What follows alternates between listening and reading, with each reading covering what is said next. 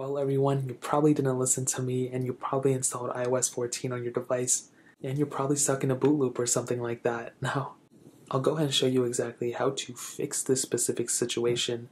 I did the same tutorial last year and it worked perfectly fine, and I figured I might as well do the exact same one this year. Things haven't really changed, but I definitely want to go ahead and calm you guys down a little bit, because in that video, I kind of said a lot of your data might be missing, especially if your phone is boot looping, whatever. And I want to say that's probably not going to be the case. I'll go ahead and tell you guys this way, like if your phone, if you think it's broken or whatever, even if it is, the phone itself may not be able to be recovered, but the data within it probably can still be. You may have had your Instagram DM saved, your Snapchat saved, your Google Photos if you have that enabled, maybe even iCloud in the background, you may not even know. Even your iMessages may still be recoverable if you just go in and log into your iCloud from another phone. So some of your data may still be there, which is really, really important. So the phone can be replaced and everything, but the data within it hopefully can still be recovered if you go ahead and log it back into your normal stuff, your emails and all that stuff will still be there. So I had an iPhone 6s Plus that was boot looping earlier, and I was able to go ahead and get into recovery mode. So what this basically means is that the phone needs to be plugged into iTunes, whether it's on iOS 14 or whatever version. This is very common for all versions of phones. And in order to get into this specific situation, what you will need to do is make sure that you know how to put your specific phone in recovery mode. And I'll paste a link down in the description below. It'll be the first link down there. It'll explain exactly how to put your phone in this specific mode. And it can be done on any iPhone. Even if you have an iPhone 5 or 4, I'm sure it can still happen. So this tutorial will work on all those different types of devices, not just iOS 14. Now if you're here, once you're in this recovery mode thing, now on this specific one, you can tell I think I'm on iOS 11 on this device.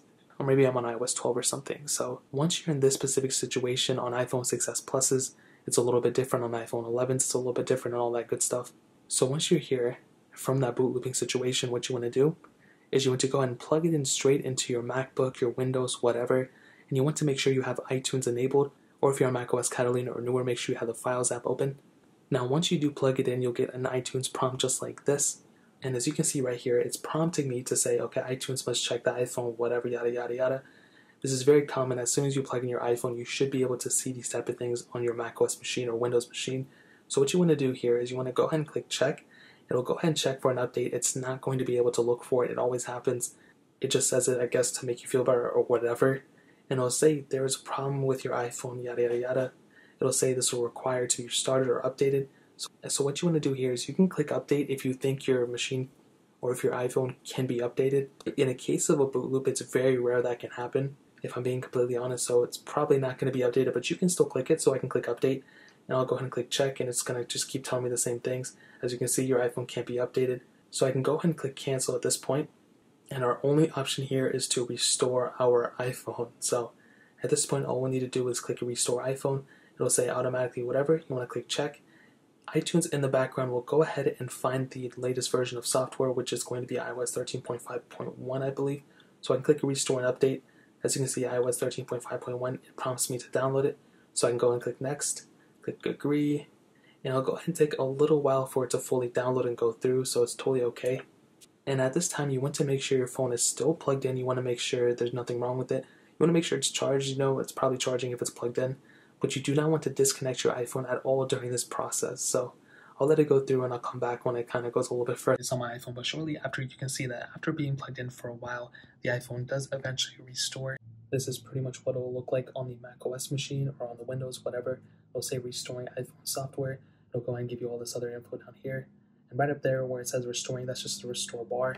It matches up almost exactly like what's on the iPhone. So you just want to give it a little bit more time, and then it should eventually be extracted through and your device should boot up. And at some point your iPhone will reboot. It looked like it rebooted and then it went back, and we actually finally got through. Now I'm going to switch to my better camera so it doesn't look as bad.